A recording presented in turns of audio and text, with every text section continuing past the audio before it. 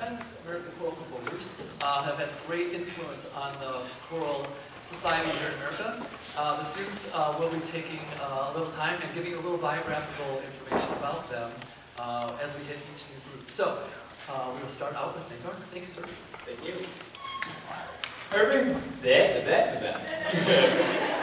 Berlin was one of the most prolific and popular songwriters of the 20th century, who wrote more hit songs than any other American songwriter. Irving Berlin was born in Russia on May 11, 1888, and immigrated to New York as a child.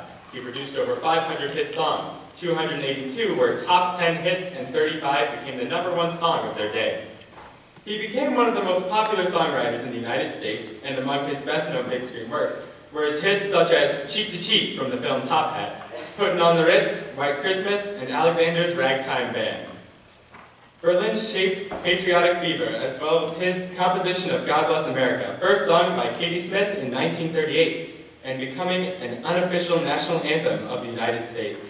After the war, Berlin struck gold again with 1946's Annie Get Your Gun, inspired by the life of Annie Oakley.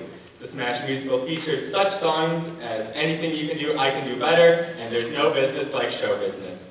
He would go on to compose more than 1,500 songs and score dozens of musicals and films. He died in New York City on September 22nd, 1989, at the age of 101. Wow.